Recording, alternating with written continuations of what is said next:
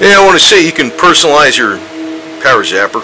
See that? I put a Sons of Confederacy, I guess it's a little pin, but I had to grind off the pin on the back of it and put it on there with some super glue, gel, and clear coated it.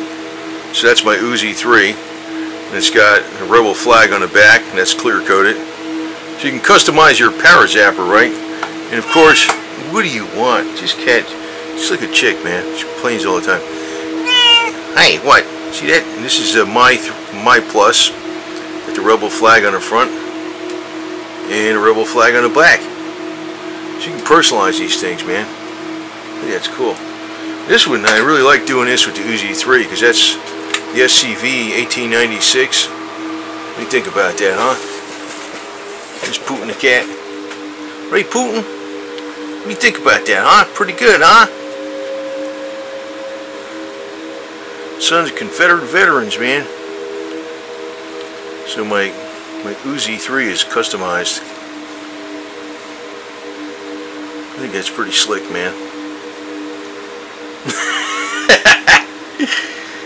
It's better than a cell phone cover, man. I'll tell you what, huh?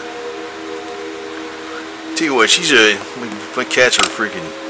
That one girl cat, she's just like a girl cat, man. She's like, the more I give her, the more she wants. She's staying inside because she's it's safer inside at night. I don't let her out at night. Let her out all day. See that? Putin's checking it out.